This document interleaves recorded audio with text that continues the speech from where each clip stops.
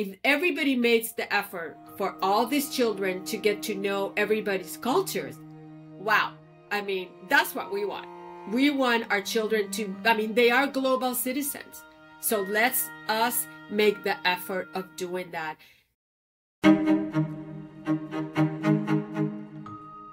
Welcome to the Unapparent Podcast, the place that delivers deeply human stories about the unapparent truths of parenting. My name is Katia Lindor, and I am your host. Join us as we debunk myths surrounding parenthood and provide an empathetic, judgment-free space for parents and parents-to-be. We hope you enjoy the show.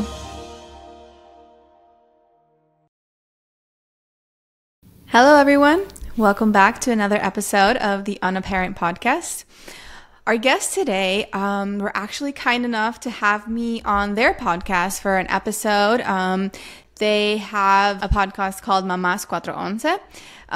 And is it a fully Spanish or also a bilingual podcast? Fully Spanish. Fully Spanish? Yeah. Okay. Mm-hmm. Well, Maritere and Erica, I know our episode was in Spanish. I wasn't sure if you did a little combo. But thank you so much for being on our podcast today and an English episode, which probably a little different for you guys.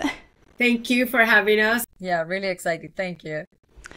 Could you tell us a little bit about yourselves, how many children you have, where you live, your occupations, all of those things? Maritere, you can go first, and then Erica. I'm Maritere Velas. Thank you so much for having us here today. It's an honor to be with you again. And I have been, I'm a children's book author, but I have been a language and cultural advocate for over 2 decades. I have a 31-year-old and a 34-year-old that we raised with 2 languages and 3 cultures. My husband is Greek American. I was born and raised in Puerto Rico, like you, and then I venture out to California to get a master's degree, and I ended up with the master and the mister. And I made a life up in California, and and here I am. I create content for parents that are raising bilingual, multilingual, multicultural children, and like I say, I'm a book author. I have a podcast, and I do all that.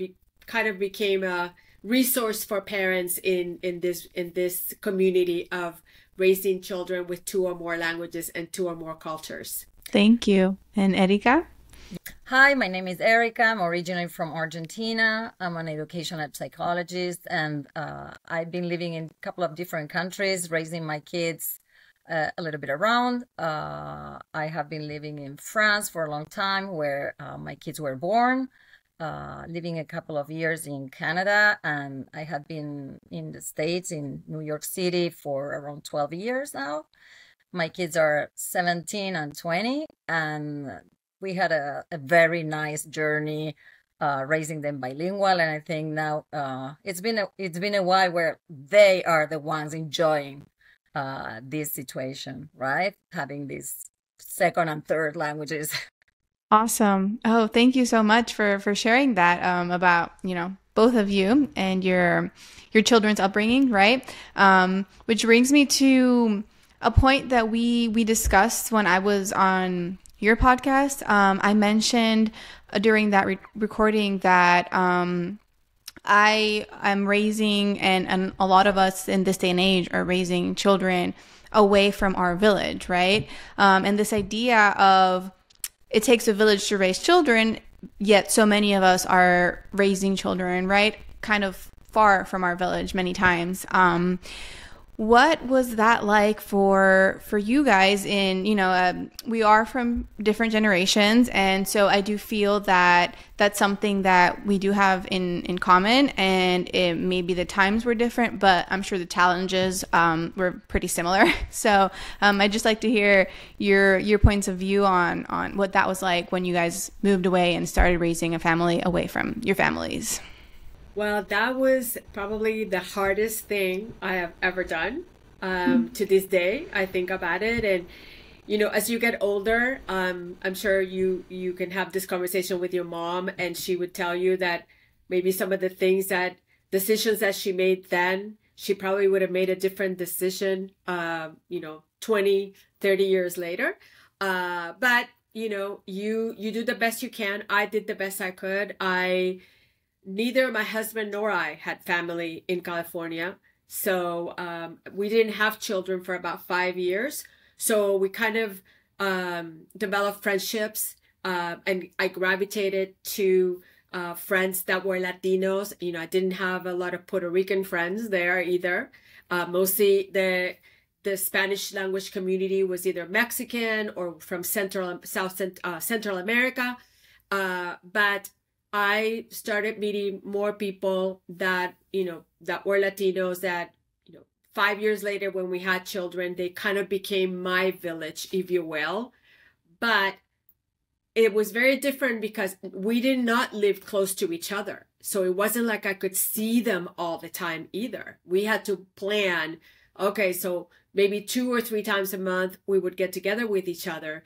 And the beauty was that all of us, there were like 3 or 4 of us, we all started having kids around the same time. So at least our kids were growing up together. So I feel like my children, at the same time that they were learning about the Greek culture, the Puerto Rican culture, and obviously the American culture, they also were exposed to Argentinian culture and Peruvian culture and Mexican culture. And that really helped. I mean, these women are my friends today, over 30 years later. They're my family. It's like the family that you choose, that people talk about. So that would be my best advice for parents like you. It's kind of like you create that village, because I'm sure that if you're going through this, the neighbor next to you might be doing it the same way, or people that you meet at your kids' school when they start preschool, and you just can kind of like gravitate to each other and form this family of people that are in the same boat as you, and you get to be supportive of each other to the point where when you meet people closer to you, like in your neighborhood, and you trust them, you start helping each other out. So you and your husband want to go on a little date down the street to have coffee, you can leave your kids with people that you trust, because that's the other thing. It's like, how do you have dates with your husband if you can't trust anybody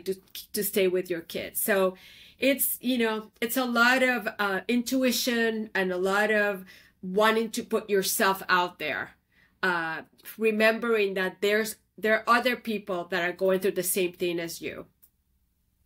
That's very true. And going back to what you said about your kids being exposed to so many cultures, that's so beneficial to people in your growth, in just your knowledge of the world and awareness of other cultures. That's just so enriching for them. So that's really cool that they had that experience. I'm sure Erica can share some similar experiences, right, with multicultural raising kids.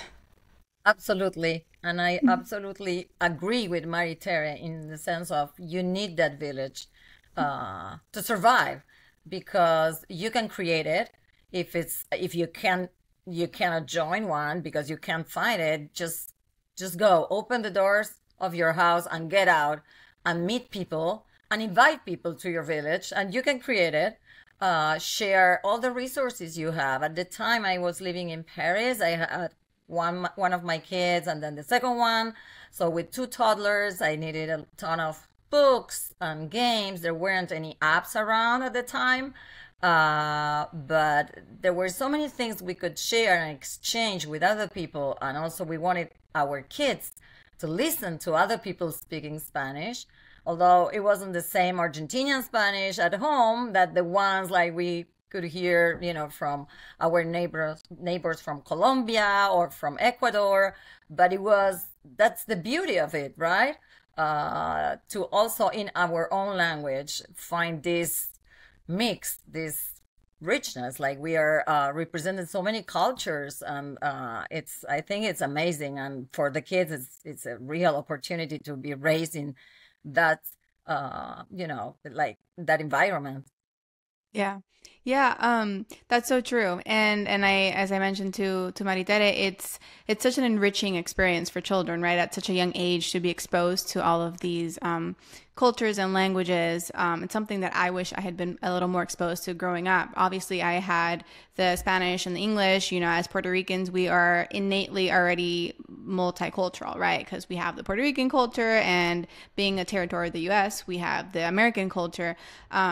But what living in other countries, you know, for Maritere in the U.S., for Erika, all over the place, right? All over the world. How are some of the challenges that you face in raising multicultural, multilingual children away from your countries and families? Well, you know, it was hard for us to find, for example, restaurants that have Puerto Rican food that did not exist. Um, Also restaurants that had Greek food, we had to kind of like go out and really search for them. We didn't have Google at the time, so it was all word of mouth, or you went to the library and, you know, someone said, "Oh, I saw this ad about this Greek restaurant somewhere," or so it was hard. It was really, it took effort, a lot of effort. Like today things are so much easier. You just Google, you know, a Puerto Rican restaurant in my neighborhood, and something will pop up, even if it's like 2 hours away. You know what I mean? But that did not exist. So I learned to cook. I didn't know the Greek food at all when I met my husband. So my mother-in-law, bless her heart, she taught me, and she gave me this recipe book, and I love cooking, so it was kind of easy for me to do that. But some people don't like to cook. So, you know, it takes more effort. You have to go out of your way to find festivals that we could take the kids to, where they could see the folkloric dancing from, you know, the Greek culture, and the, you know, Puerto Rican music. You know, it took, you know, I had to play the music at home. The one thing also that is different from me than from both of you, and I know Erica knows this, my husband didn't speak Spanish either. So I was the only input. So that's why it took a lot more effort, and it was hard. It was very easy to give up because I didn't feel the support. I didn't have many resources. I did my best. You know, I always tell parents, even today, raising bilingual children is not perfect, and it's not the same in any house. It's very different. That's why it's you know, it's hard, but it takes a lot of effort, and you have to want to do it. It has to be intentional. It has to be consistent but flexible. You know, you take the little wins. I took every little win that I had, because I you know, didn't have my husband speaking Spanish to me in front of the kids. So if I went the whole day without speaking in English with the kids, that was a win for me, because I would tend to speak in English so we could all communicate with each other. So, you know, it's not easy, but today's parents like you are definitely raising multicultural children. Doesn't matter where you are. And it's just, I really tell the parents, you know, worry about raising your kids, they know your culture, your heritage cultures, but also expose them to other cultures. Maybe el vecino, you know, the neighbor is Asian, or the other neighbor is from India, or, you know, once the kids start going to school, you'll see that when your daughter starts school, there's going to be so many kids in that school that are from different cultures. And what a beauty, how wonderful for these kids that are, you know, being raised. And if they're parents like I was that made the effort, if everybody makes the effort for all these children to get to know everybody's cultures, wow. I mean, that's what we want. We want our children to, I mean, they are global citizens. So let's us make the effort of doing that. You don't have Puerto Rican restaurants, cook Puerto Rican food so that the kids learn to appreciate it. We would go to Puerto Rico every summer for 2 months. I parked myself in my parents' house, and at least they were exposed to the smells and the cooking and the talk. You know how como la gente siempre, you know, they're all talking away, and the loudness of it all, and the hugs and el calorcito, all of that. But there's people that don't have that privilege. That was a privilege, and I never took it for granted. I appreciate it immensely.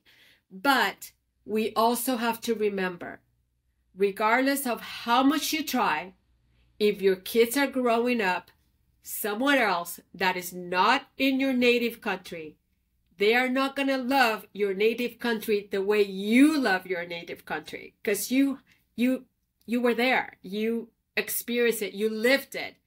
But they're here, they're in the United States or whatever country they're in. So, you know, you have to kind of be flexible and do the best that you can.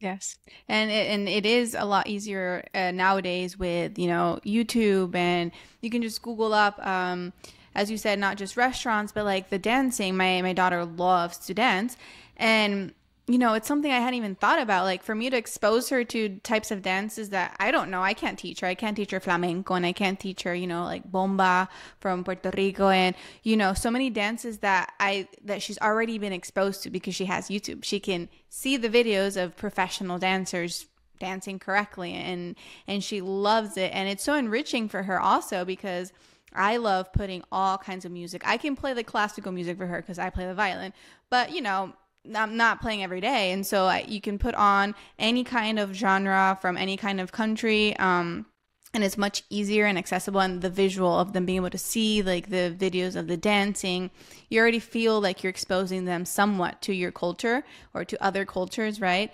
And you don't have to go out of your way to find a festival the way Maritere was talking about, which is something that, you know, silly me, I hadn't even like thought of, wow, in this day and age, how much easier that is. Even though there's nothing like, you know, going and visiting, right, the country, or wherever it is, and getting to experience that like firsthand, it still is a game changer in terms of plain exposure, right? And I'm sure Erica also has something to say about this. Absolutely. Experience in France at the time, and I'm talking about like 20 years ago, 15 years ago, where I couldn't find a lot of Latinos around in my neighborhood, at least. So it was more of, you know, creating the community. And as soon I, you know, met someone, I will invite them. I will offer also to exchange the resources we had at the time, like books, you know, CDs. That's what music was all about.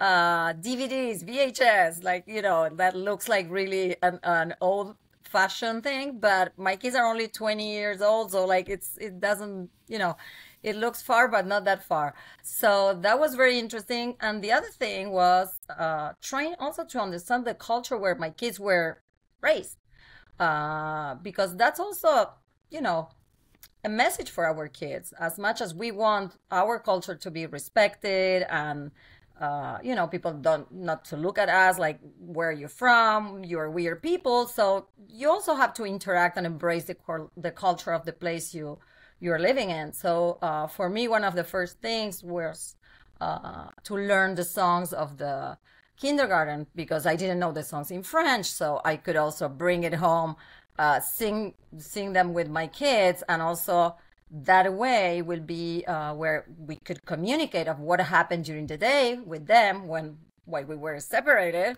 because I was at the office, they were at kindergarten. So so that was very interesting. I think it's important to just not get on our, you know, only like bubble and get out there. Correct. And I think one of the things that I admire about, you know, you two specifically is that was something you had to go out of your way to do, right? As we've talked about, it's much easier to do in this day and age. And yet we still see, unfortunately, the lack of acceptance of other cultures, other norms, at least in this country. I can only speak from experience here. I've never lived anywhere else other than Puerto Rico, you know? So that's something that is really valuable to kind of remind people and as parents, it's our job. If we're not exposing them because, we don't have the means to travel, at least educating them at home about, other cultures and what it means to be accepting of other people, other religions, other ways of life, other norms of living, right? And that's just key in raising empathetic and kind humans, right? We want them to be citizens of the world who not only know and understand, but embrace all people from all walks of life, right? So such a great example of just moms who've done that, and your kids are older now, so I think you can attest to the product that you've that's resulted in, right? I'm still not there yet. We are still in the beginning stages of things, and it feels challenging, and it just feels like, am I even doing the right thing? Am I going to see the fruits of what I'm trying to instill in them? And we question ourselves as mothers like every day. You will. So yeah, thank you. I will take those words and keep them here. Yes, you will. And trust me, I'm still questioning myself, and my kids are in their 30s. So it's a mom thing. I remember my mom told me that the day that my son was born, and, I'm breastfeeding, and she's over there watching me, and she's like, I'm going to be the first one to tell you that from this day forward, you will never sleep really soundly ever again, because no one's going to tell you that, but I feel like I need to tell you that. And it's so true. It's like, even when your kids, leave the house and go on and have their own lives, you're always going to be a mom, and you're always going to question, but you and everyone listening, we all do the best we can as parents, whether it's raising bilingual or disciplining them, or, having the family relationship and the bonding and the connection. We all do the best we can. And I think that's the message is, just trust yourself. You know your child better than anyone. You know yourself better than anyone. And if you feel along the way, and here we are, moms that our kids are older, here to tell you, ask for help. You don't have to go through this alone in any aspects of parenting. So, that's my 2 cents. Yeah, that's very valuable. Definitely asking for help is something that doesn't come easily to a lot of people, I've realized. And the notion that we have to do everything ourselves, before becoming a parent, that's what I thought being a parent was, as a mom, I have to do everything myself, because that's what I saw my mom doing. And that's what I see, maybe other mothers from your generation, for example. I just saw so much like, no, I got to do this myself, and this is a me thing, and if not me, who? And of course we feel as parents, no one's going to raise our kids the way we're going to raise them, right? So we can do the best job, really.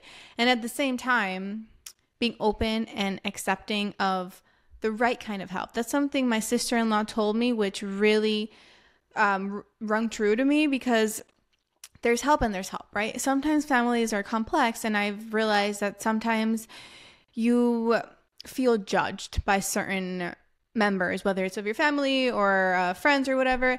And so the right kind of help will always make you feel like you're not doing anything wrong. Like, yes, of course, I will take your kids for an hour. You do, no matter what it is that you're using that time for, I'm just being supportive of you, right? It's not the judgy kind of like, look at you, you weren't working out for an hour and you could be with your kid instead. Like, there's help, and then there's like help that's just kind of counterproductive, because you still feel icky about leaving your kids with whatever person, right? So that was some sound advice I got from my sister-in-law, and something I really like talking about.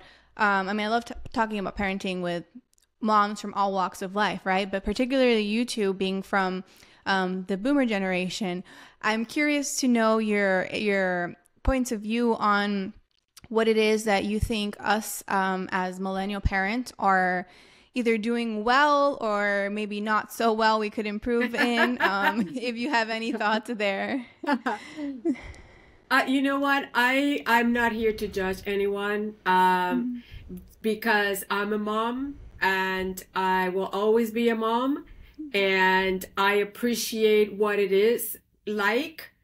And so I don't, I would never look at you and say, oh my God, Katia, you're doing this wrong. Or, if you ask for my advice, I would tell you, this is what I would do, but not because you're doing it wrong. There's really not a right or wrong. I think like I said earlier, don't you think, Erica, we're all doing the best we can. And I think your generation has so much more information and resources than I did, that I think that you are more knowledgeable than I was at your age. When I was a mom at your age, I didn't know all the things that you do today. So if anything, you would be the one telling me what you think, oh, well, you did it that way. Maybe you shouldn't have, or you should have done this day. So you know what I'm saying? It's like, I appreciate the moms, today's moms. And I think that, we're all doing the best we can. Yeah, I absolutely agree. I think that I would say the main challenge now in the area of, social media is like nothing and never is enough. So your room is never, people show a lot, like the perfect life, the perfect food, the perfect, lunchbox, the room, everything is that, tidy and everything. Like, we all know that doesn't life. exist. Like it exists for 5 minutes. You organize your house, and in 2 minutes the kids come and put their things all over, and that's the beauty of it. Some parents, enjoy that more than others, but that's the beauty of it. So I think the danger side of that is like comparing ourselves a ton. Like saying, oh, I should be doing healthier lunch boxes. I mean, this is the second dinner in a row I'm preparing pasta. So like, I'm like, okay, right? Like it's true that pasta every night is not the best, but if you have done that for 2, nights in a row, that's not terrible either. You know what I mean? Like, I think it's because it's easier to compare, styles that people feel more judged. And the other thing is the cultural shock. It's a little bit about what Maritere was talking about, is generational and cultural, right? Because we live in a different country. We were raised in a different way.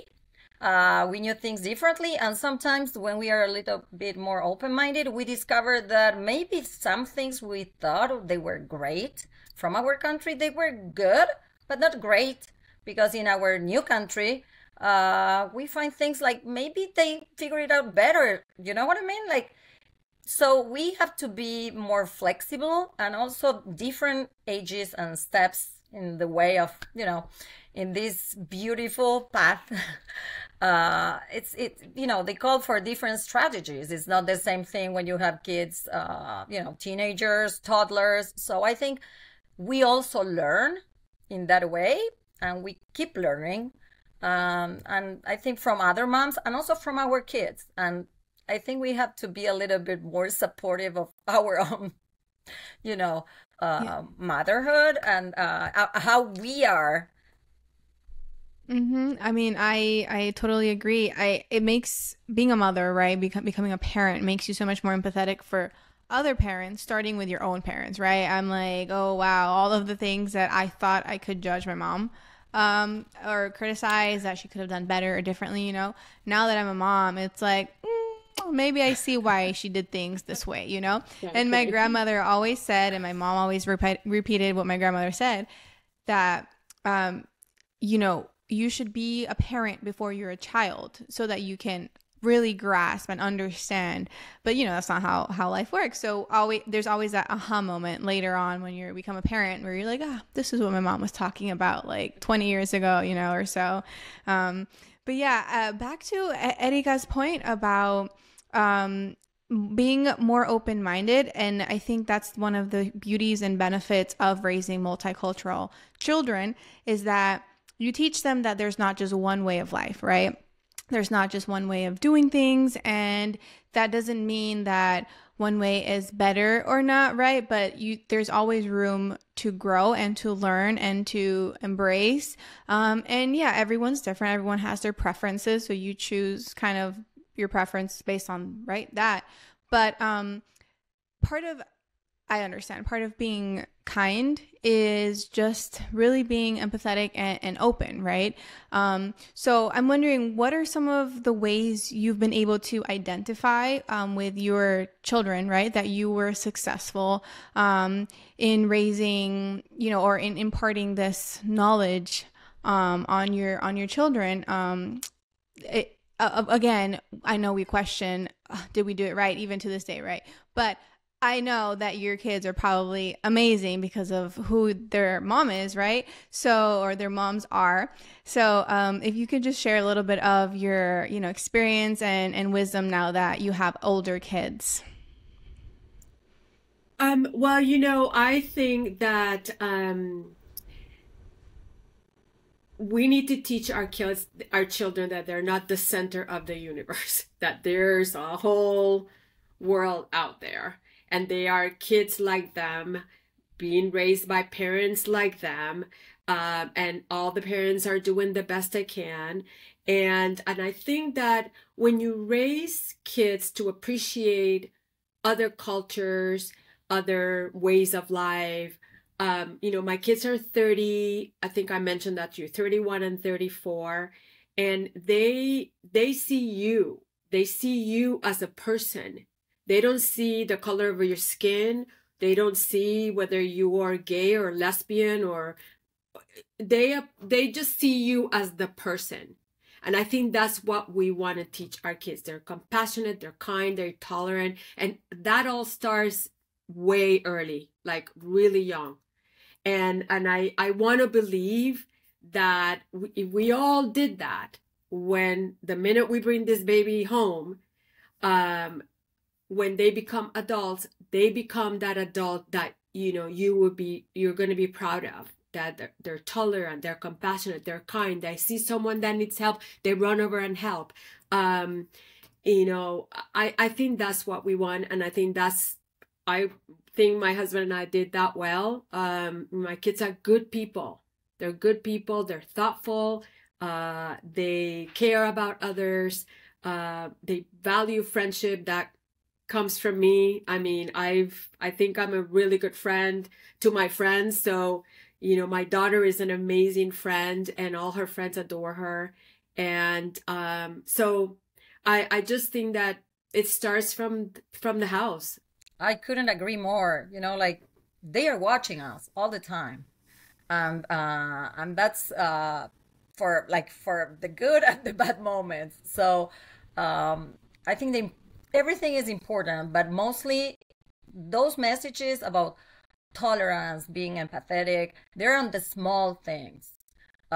When you go to the park, when you're on in my case, when you're in the subway, and you let other people in before you show an example of how you go around people in the streets, waiting in line for your coffee or to buy something. All these little things, like Maritere said, the world doesn't, it's not only about you. It's around a lot. It's about you and around you. So, but this is, again, step by step. You can absolutely tell that to a kid that it's two in the middle of the tantrum.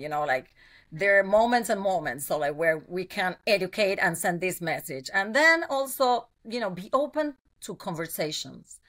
And to conversations we usually, as parents, try to avoid, because we try to avoid some subjects without noticing, without really being aware of, especially when they start being preteens or teenagers, and they confront you and they say, why you did that? And we have this conversation. I think just to be open, and you can explain yourself why you chose this or that, why you moved countries, why you speak Spanish at home, and why that you don't feel that it's a terrible, mistake, or that, for them to go to, a school during the weekends or after school to learn another language is not a terrible thing.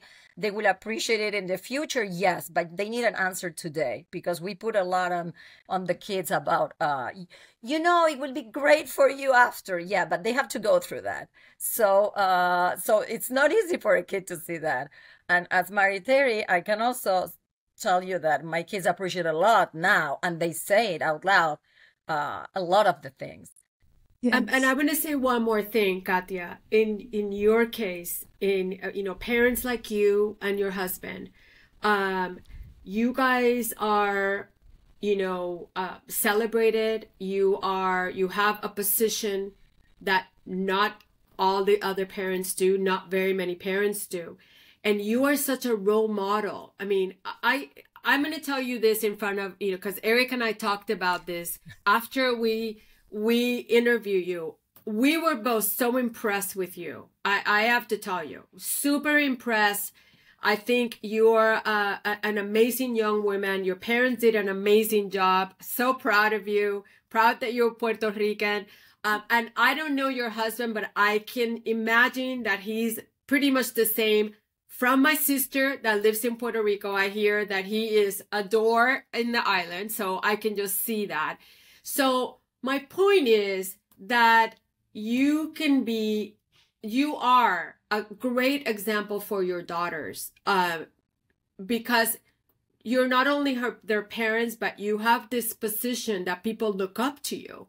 And so the way that you are going to handle all this fame, if you will, for lack of a better word, it's going to be super important. So just keep being the way you are. You're doing an amazing job.